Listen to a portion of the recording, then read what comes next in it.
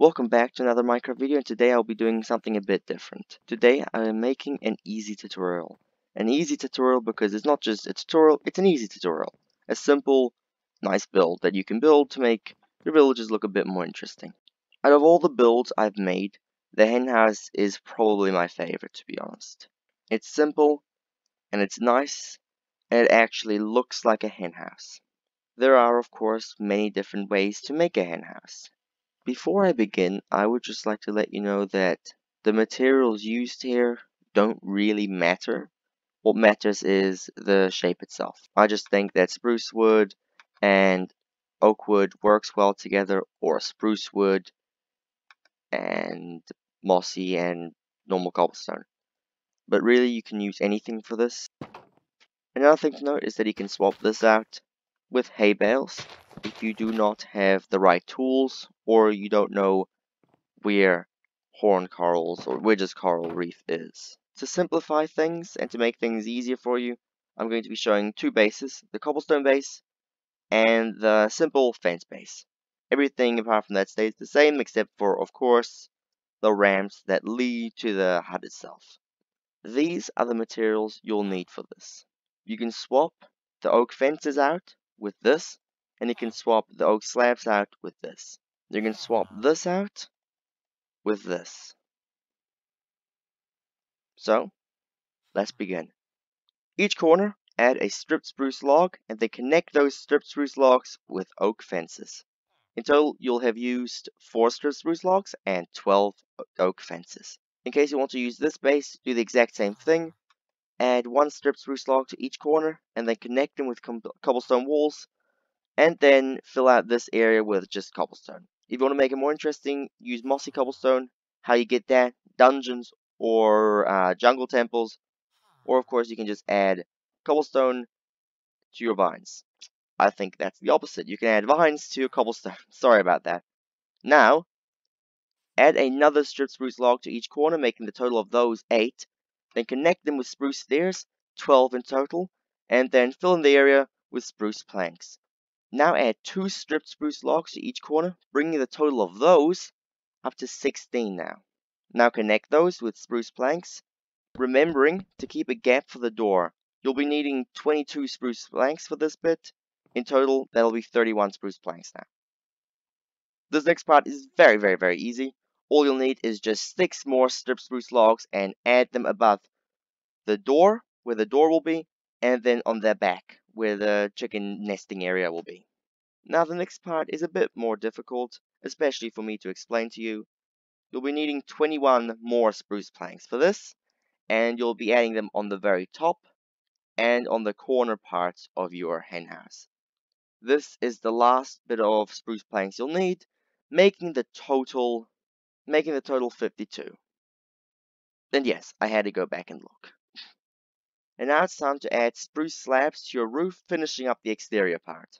You'll need 46 spruce slabs for this, unless, of course, you want to be filling in the inside as well, which in that case, you'll need to add an extra 6 to it, making it 52 as well. If you've made some mistakes, I recommend looking over it. Remember that it needs to look like this from the back, and the same way in the front, except with a little area where the door is supposed to be. Now the next part is a bit trickier, so I'll build it for you myself. You'll be needing 3 oak slabs for the staircase to the entrance. Now you'll need to add an oak fence gate for the door. And the way I like to do this is like this. Add water so it all becomes an infinite water source. Then add your oak slabs on top so they're waterlogged properly. And then add your horn coral fans. In case you cannot afford that, or you haven't found horn coral fans, or you haven't found a warm ocean to harvest these horn coral fans, or you don't have a silk touch pickaxe to get them, then you can always, of course, use a hay bale instead. Doesn't look it nice, but it gets the point across, and this is actually hay, which is a lot more realistic than horn coral fans. And just like that, you'll have completed it. Now, in case you want to make this a bit more interesting, I'll show you some other things you can do. Simply, you can just add this, of course. This is probably the most easy out of these things. You can of course put this on either side. You can make this on this side as well. and you'll have a nice little section right there. The reason you might want this is for windows, which might be like this or like this.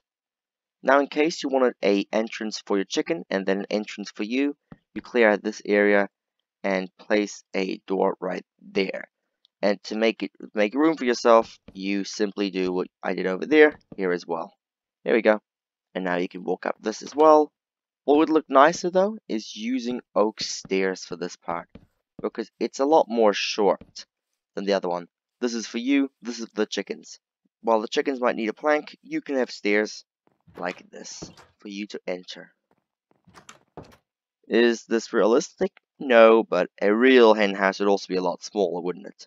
Now let's say you want to add a second layer to this. I don't know why you'd want to add a second layer to this, but let's say you want to add a second layer to this. All you gotta do is this. Clear out the top area right here. In case you want to make it look a bit nice from the outside, I recommend adding strip spruce logs over here, which I would do this. In fact, actually, I think what I would do here is I would just take this away and then just put spruce planks over here. Careful to replace this, of course. Once again, I'm not sure why you'd want a second layer, but in case you do, this is how you do it. Now, if you wanted to match the roof on the bottom, you just do this.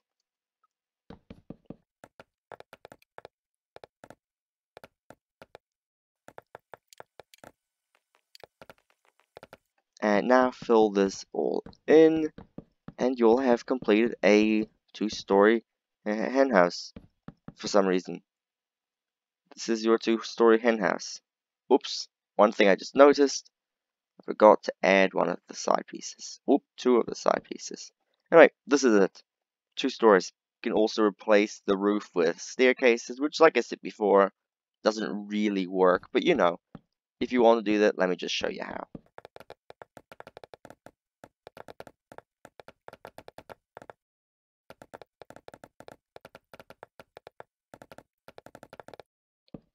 Generally, hen houses have a flat top, so I don't recommend adding a slab up here, because that makes it look like a full-on house.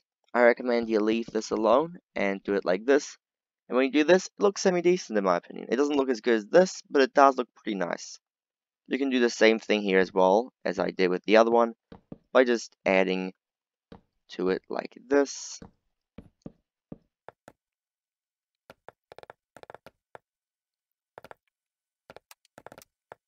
I recommend something like this in case you want to add a... There we go. If you want to add a window, I recommend doing something like this. Maybe something like this. Feeling a bit adventurous, but I don't recommend that. Of course, you can also do it like this. Join those up. It really depends on your taste or on what you're wanting to achieve with this. I'd probably do something like this if I wanted to use this. Not that I would. So now we are done with the hen house and pretty much everything else you can add to it with all the extensions and the additions. If there's anything else, feel free to point it out in the comment section or just do it yourself because, well, after all, this is for you. And now, it's time for me and my village to head off. Bye, everyone. Stop making noise. Running a slavery ain't easy, let me tell you. What did I just say?